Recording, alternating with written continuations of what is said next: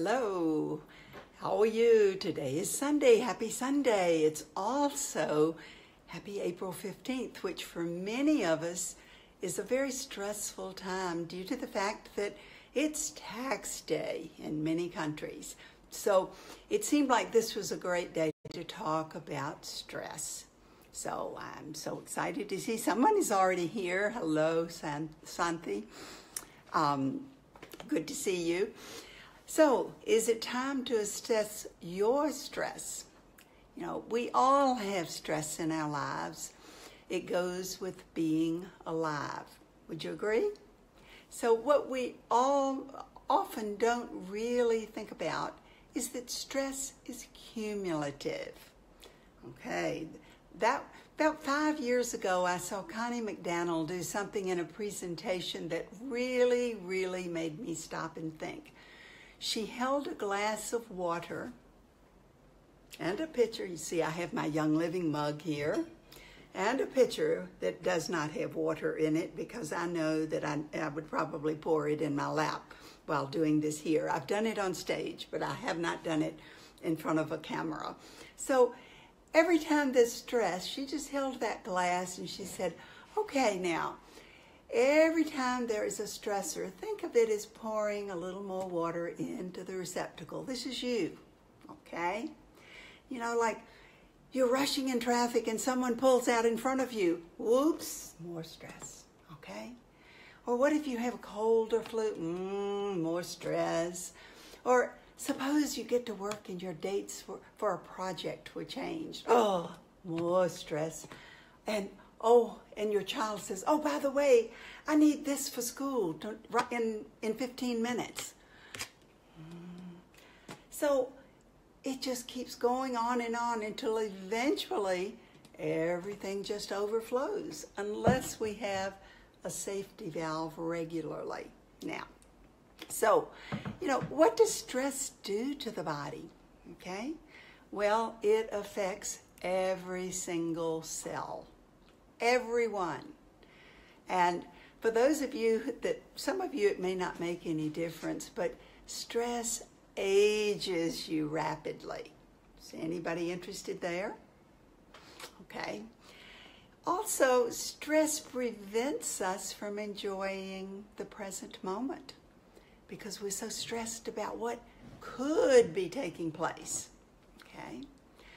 It weakens the immune system.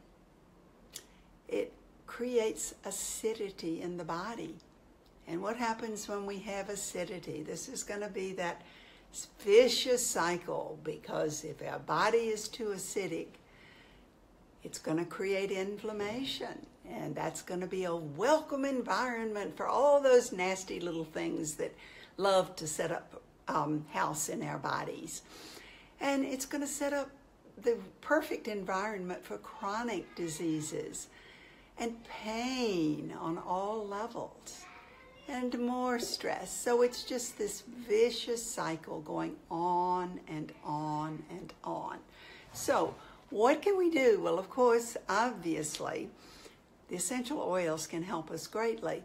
The key is for us to recognize that we need to have that stress release on a daily, sometimes hourly basis, that it is not something that we can just put off. Many of us would say, oh, wow, and I've been there, trust me, I've been there, that, you know, oh, I only have this more days before I can take some time off, or I only have, 3 more weeks and I will take a 2-day holiday. Well, your body doesn't have that option because the stress is continuously accumulating in your body, okay? Would you agree? So we need to do this on a regular basis. And as I was thinking more and more, we'll go back, after I finish saying this, we will go back to, some of the systems that are affected by stress, because everything in your body is affected by stress. And some of these things are questions that people have asked me to talk about. But I started thinking about, well, what can we really do?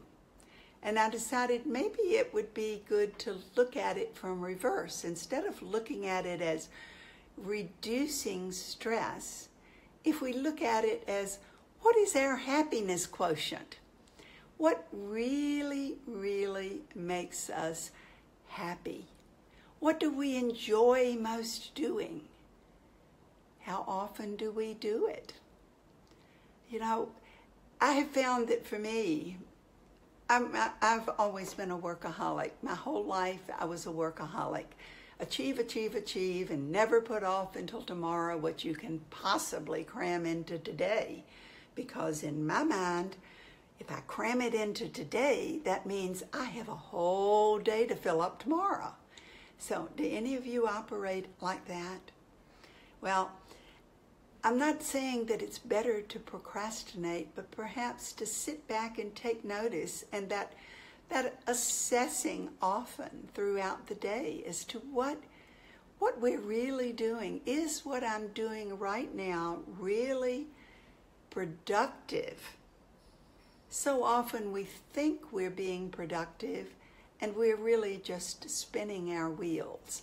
It's something that we're comfortable doing, and so we keep ourselves busy doing something that really isn't moving us in the direction that we're choosing to go.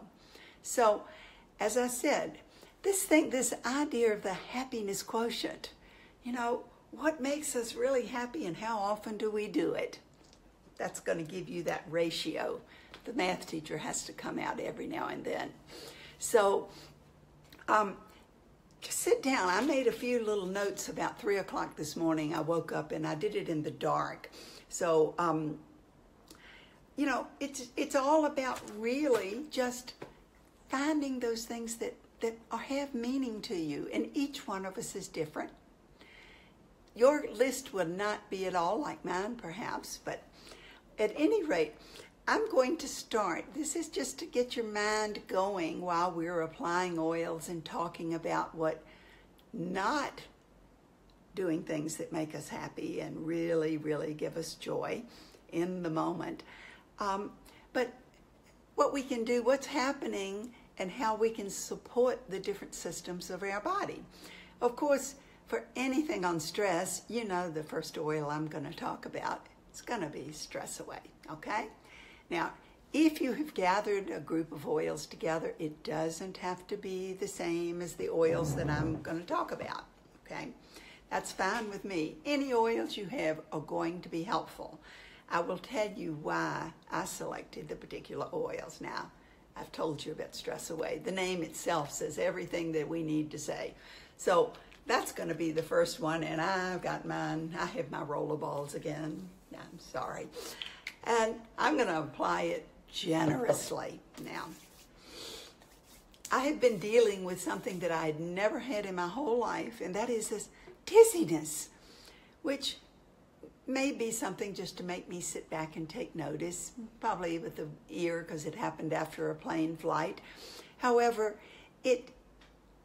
what I've learned in dealing with it was that when I apply the oils every hour, I don't have any issue at all. When I start spacing it out, because either I just don't want to put it behind my ears and mess up my hair that will be cut off tomorrow, I can hardly wait. For whatever reason, you know, when we're feeling better, for me, when I'm feeling better, I stop doing often the things that got me to feeling better in the first place. Can any of you identify with that? So the idea is just use what you have. So it's nice to see more of you joining us, and some of you who are at night instead of in the daytime where we are.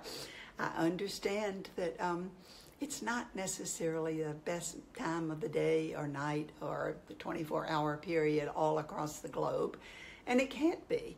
So, and I'm going to sneeze. Pardon me. So, the next oil that I just selected a bunch of the single oils.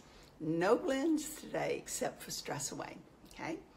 The first one I selected was geranium, because geranium has a frequency that will help to clear blocks at all levels. Now, this can be the physical level, it can be the emotional level. Stress really is emotional. Would you agree? So, geranium is a great support. It's also a great support for the endocrine system. Who knows what, there's another oil that is really a blend that is a really great support for the endocrine system. That blend would be Endoflex, okay? For endocrine, Endoflex. So I'm going to apply my geranium and I'm just going to breathe it in. And as I'm doing this, I'm just going to intend that these little molecules go wherever they need to go to bring about that perfect harmony and balance. With the endocrine system, our hormones, I do have a lot of questions quite frequently about what do we do with women's hormones after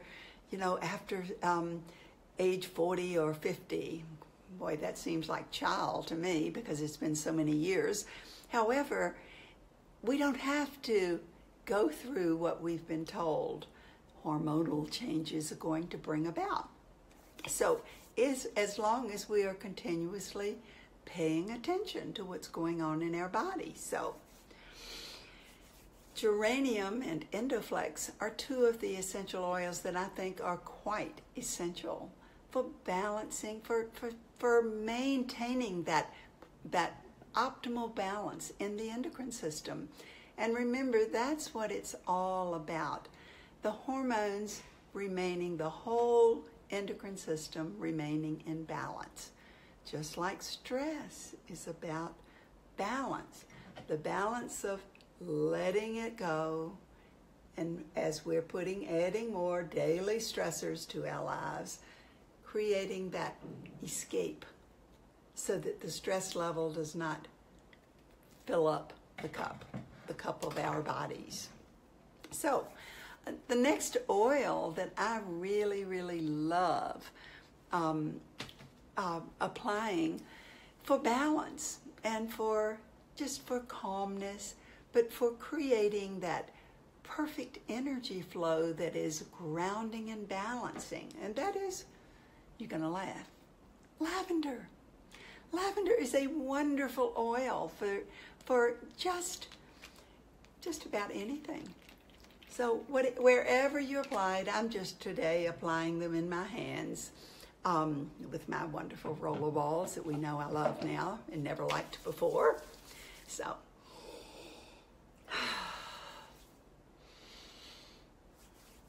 now, lavender, I know there have been a lot of people questioning, does lavender, it has hormonal possibilities. Now, Lindsay Elmore did a great video and on this, and it's all about balance. My whole feeling is that every one of these oils has nothing to do with treating any kind of symptom. It has nothing to do that's going to create imbalances in the body. It has everything to do with working with your body to bring about perfect harmony and balance everywhere. So that's my intent. Now, those of you who follow me know that I talk a lot about intent. And when I am applying an oil to myself or to anyone else, I hold it in my hands and I just intend that whatever frequencies are required for perfect balance be present in that oil. And as we focus our intent, the oil becomes even more powerful. So, the next oil that I choose to apply to lessen my stress load is cedar wood. Now, why would I choose cedar wood?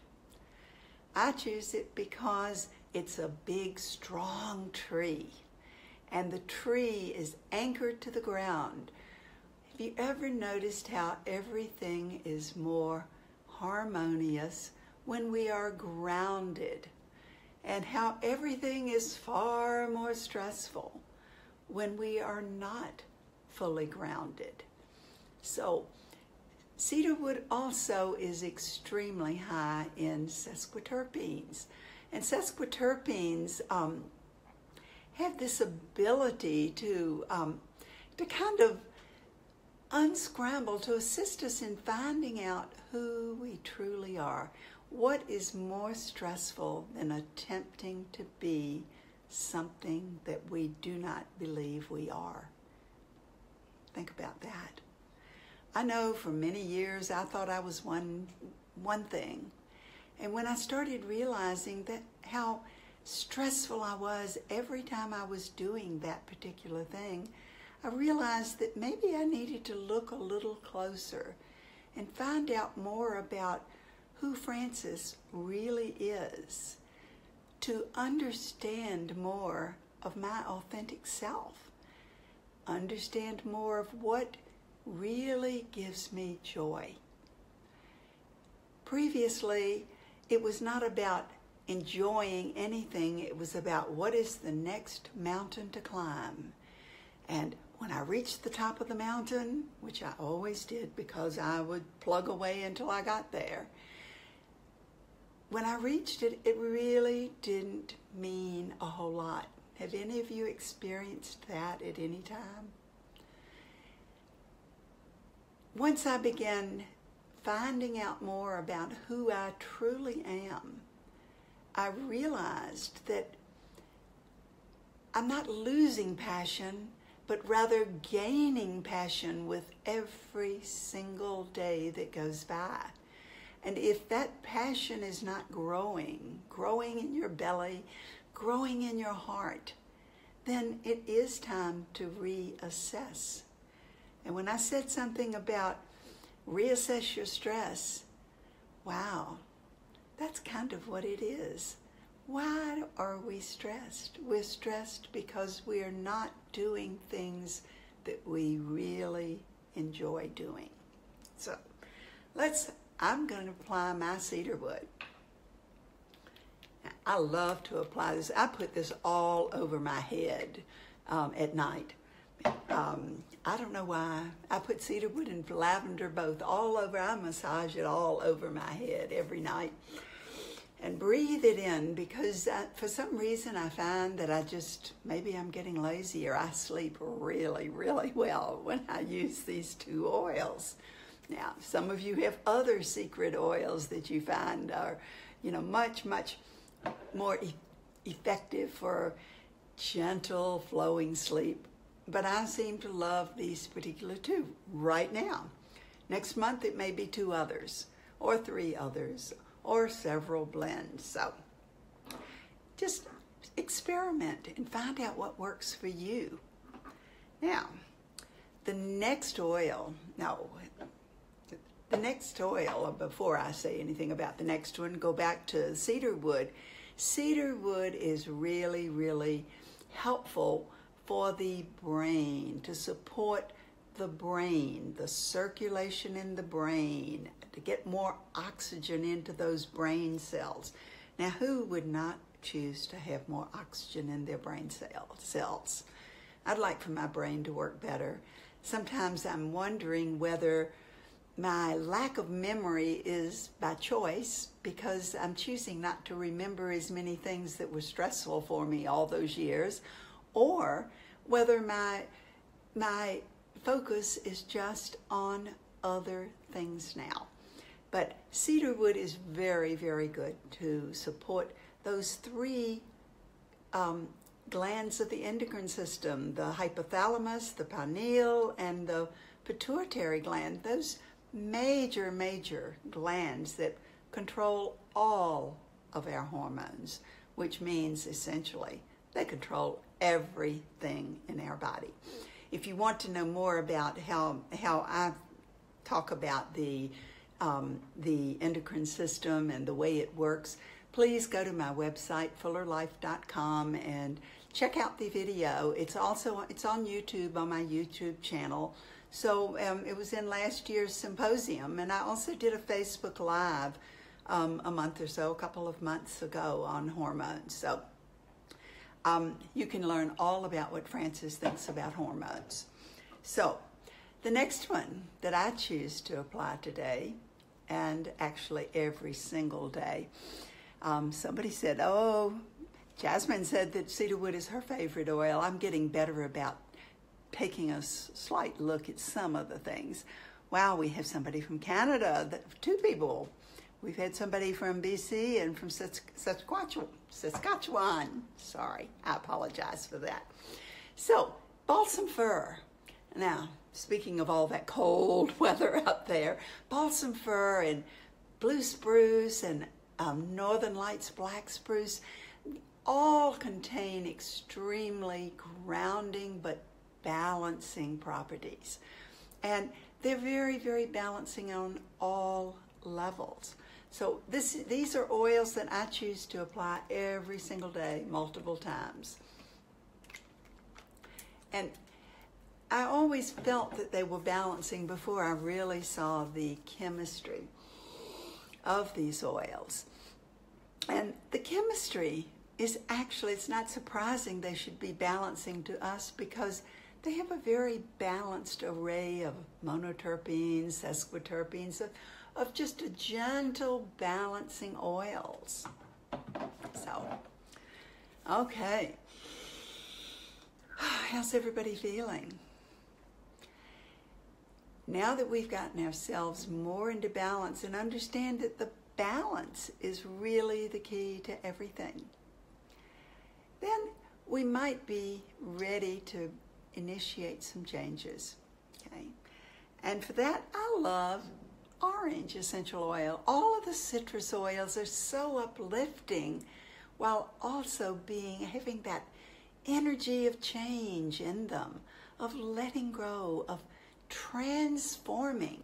I think of orange, even though it's not a hot oil, I think of orange as being like fire, that crackly golden orange color, which I love to look at and think about colors, just moving through every portion of your physical form and energy being, just actually like fire. It can destroy, but it can transform. So I'm going to choose to transform my level of stress and to uplift, to turn that level of stress into a level of happiness. Okay?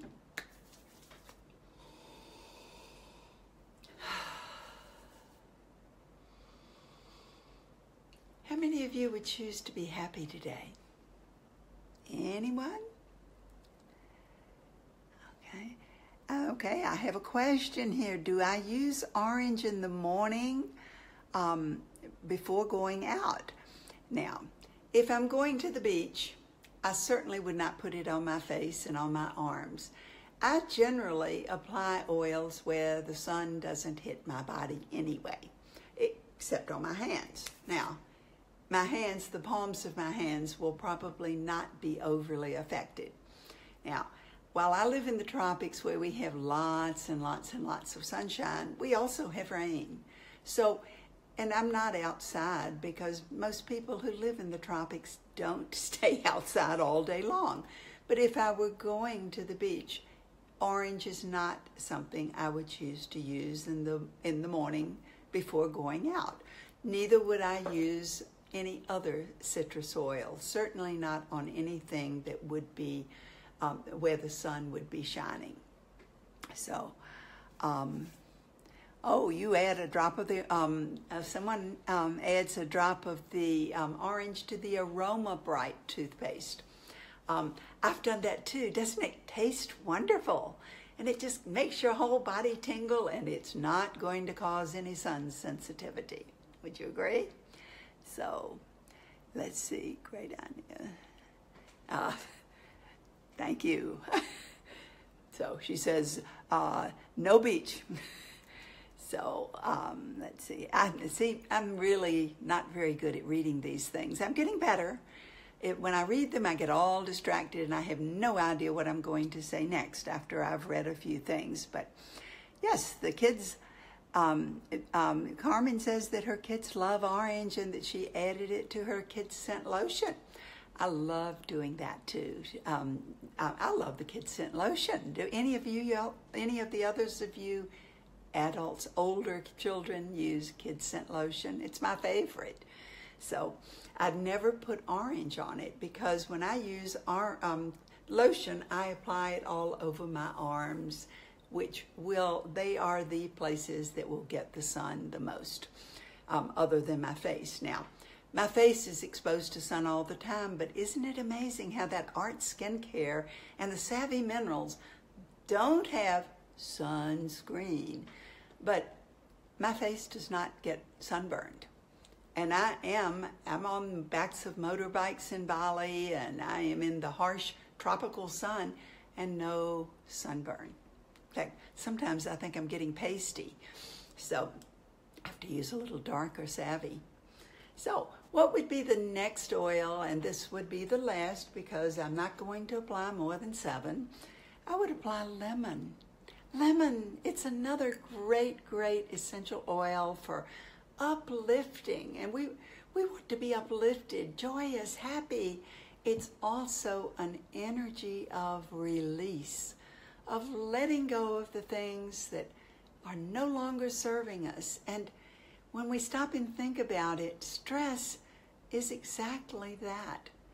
It's stuff that's not productive, it's not moving us forward, and it is holding us back in more ways than we probably have any idea. So I love applying the lemon. Now, I use lemon in everything, on everything. Of course, if you're going to drink it, we are going to want to use the Vitality. Would you agree? So, but I'm just breathing mine in. By the way, 2 oils that I didn't mention this earlier, 2 oils that I massage in my head every day. I mentioned the lavender and the cedar wood. I held up geranium. But they will help me grow hair. Anybody interested in growing hair faster? I'm interested in getting mine cut off tomorrow, but I do like to have it healthy and thicker and fuller. How about that? So, when our hormones are functioning, and all of these oils that we've just applied are very supportive for overall endocrine balance. So when our hormones are functioning the way they're supposed to be functioning, we're going to feel younger, we're going to look younger, we're going to be more vital, filled with vitality, filled with passion and excitement. And then we're going to really think about what does make us happy? What does give us that passion? And bring more of that into our lives. If you think you can't do it, trust me, you can. Because we can do anything we truly choose to do. So, I have no idea what time it is, how long I've been babbling on today. Wow, almost 30 minutes. So, it's probably about time for me to sign off for this week and see you next week. Thank you for joining us, and I appreciate your support, your questions. Anyone who makes comments, I do attempt to answer them later on the computer because I can't always answer everything at one time. So, or while I'm talking, but you can already see how it affects me. But just really focus on doing at least one thing every single day this week that really gives you joy. It may be something very short that does not require a lot of energy from you. It may be something that's more difficult to do. However, simple, keep it simple. And then we'll do more and more things that make us happy, that give us joy until we find that we're truly living a life of passion. So See you next Sunday. Thank you again for being here.